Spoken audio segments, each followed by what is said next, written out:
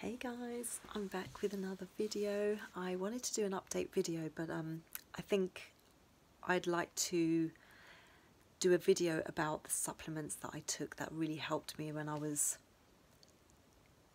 really in a desperate place and just needing some relief. So I'm going to just and some of the treatments that I did as well, because those were really helpful. So I'll just go through the list just quickly. I don't want to spend too long waffling about stuff, so I'm going to go through it quite quickly. And if you have any questions about any of them, then please ask in the comment section. So the first thing I did that helped me the most was craniosacral therapy. That helped my nervous system to calm down, and where I had lost so much weight within 4 months of going through all of this crazy shortness of breath, and I didn't know it was my nervous system that was being affected, but going to see that lady, she worked on me for 2.5 hours, so it was quite a long one, but she calmed down my system enough that I was able to walk across the road and actually go clothes shopping with my sister. I was able to eat because my appetite came back. For 4 months I had lost weight. I wasn't able to talk. I was hunched over because it was too difficult to breathe standing straight. I was housebound. I was, practically couch bound as well. And all of a sudden I was able to go shopping, and be around people, and it was phenomenal. So I continued seeing her every week for a good maybe 6 to 8 months. It could have been even a year. I can't really remember, but I remember it. I felt that I plateaued with that. So I decided to well, I was researching all the way through anyway, but I decided I needed to see a nutritionist, so I did. And she thought I had SIBO, small intestinal bacterial overgrowth, so she put me on oregano, and it helped me whilst I was on it. And then I came off it, tried to replenish with probiotics, and all my symptoms returned.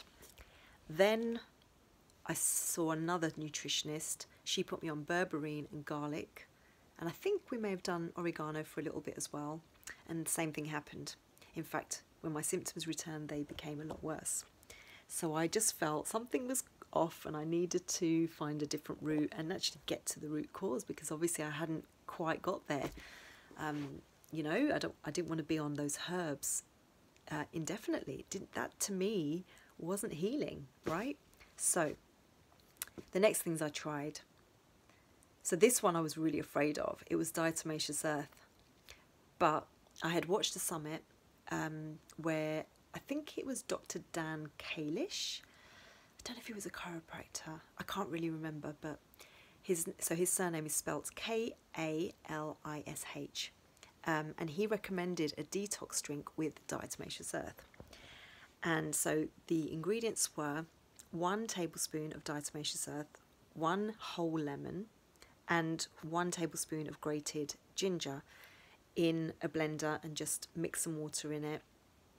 Blend it all up and drink that in the morning every day for a while. I can't remember how long it was for, but I ended up doing that for a good at least 6 months, maybe even 8 months or so, and it was brilliant. My anxiety completely reduced.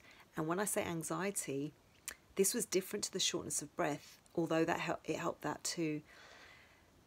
I didn't have anxiety until I started on nystatin, and nystatin is an antifungal, and my integrative doctor put me on that, and ever since taking that, I developed this anxiety. So my shortness of breath got better, but then the anxiety appeared, and it was just like, okay.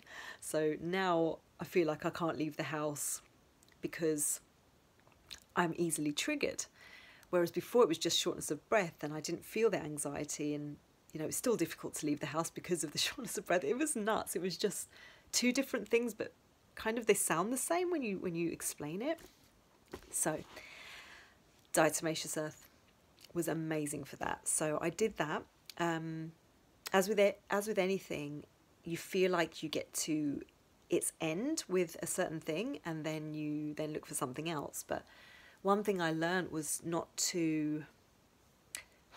I've only learnt that more recently though, but at the time I was always panicking about the next step. And I think at that point I went on to do, no, I did coffee enemas. I did coffee enemas at that point, and that was another thing I was really afraid of. But again, I had nothing to lose, and I went for it because I didn't know where else to go. And I was just, the fear had to take a back seat really, because I literally was fighting for my life. That's how I felt, you know, I was going through, you know. So the coffee enema, what that did was, it helped me with my breathing. It gave me an amazing good mood, loads of energy, the ability to talk again. In fact, I remember that being the best I could talk in a good year and a half. It was unbelievable. I was so glad I discovered that. Eventually it did start giving me panic attacks, but I did it for a good 2 years, probably about 3 to 4 times a day, sometimes even more depending on what I was going through. It reduced headaches. I mean, it eliminated headaches, and I mean real bad migraines, you know, the really debilitating ones. Completely got rid of those.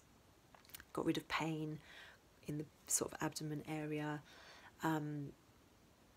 It was just amazing. Like those two things I've mentioned, really, I mean, I noticed huge improvements with those two. The other one was GI Broom. That's a Dr. Morse supplement. It really, I've done a video on that, so I'm not going to waste too much time talking about that, but that was absolutely amazing as well. So I kind of went through stints of trying different things. Coffee enemas lasted for ages, and throughout all my testing of supplements, coffee enemas was there, kind of helping me to detox everything out. Ginger tea was brilliant at times, sometimes no. Nettle tea was fantastic for histamine issues. If I was reacting to a food or something, it was brilliant, and I would know by the taste if it went down really well, then it was helping me, and I could tell, you know, my body just responded in a positive way.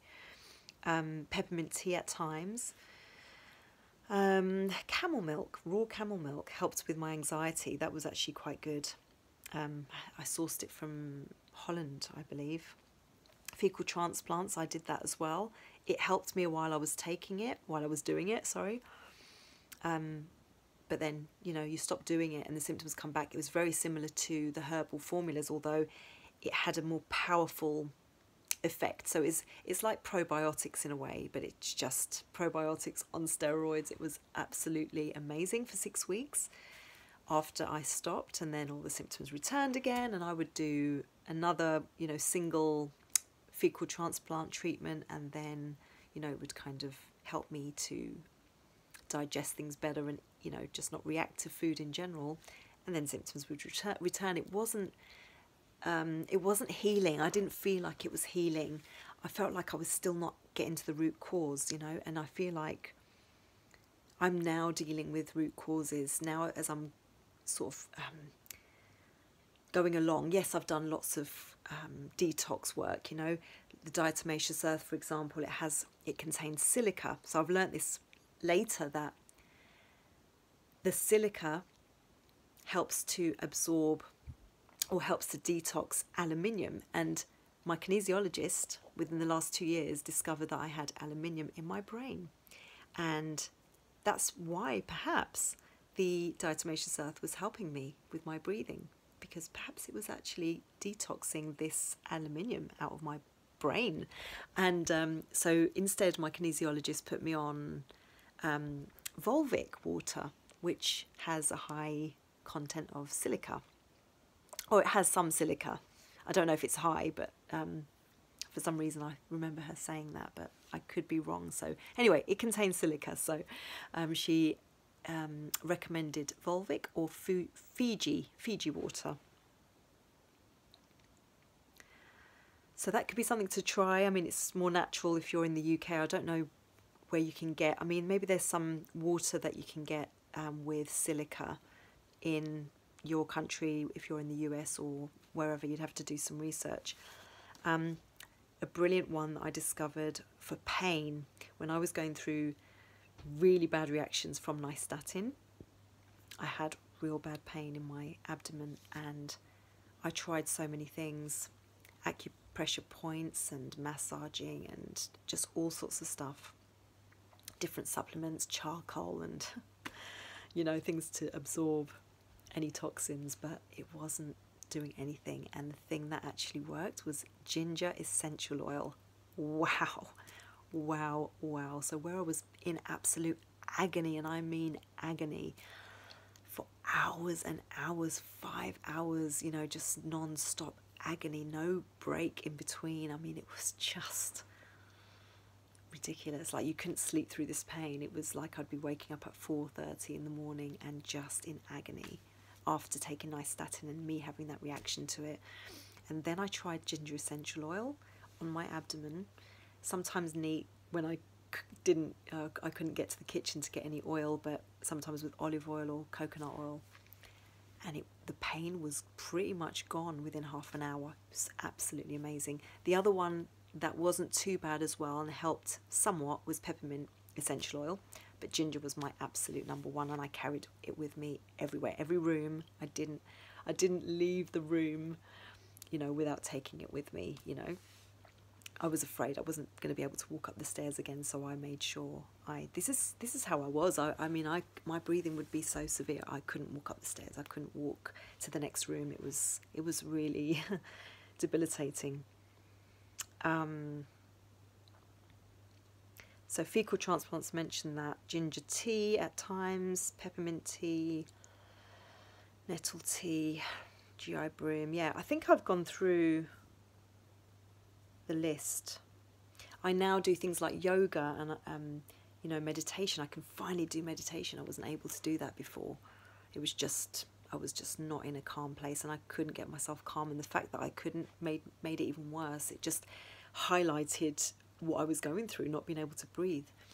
But eventually, you know, I was able to do it, and at times I could do it, you know, when I was doing coffee enemas, for example, because it calmed down my nervous system, you know. So yeah, that's basically a run through of the things I tried that really did help me. I hope that helped. If there's any questions, just please leave them in the comment section. I'm going to record another video about what I've been up to and how I'm doing. So yeah, I'll see you in that next video. Bye.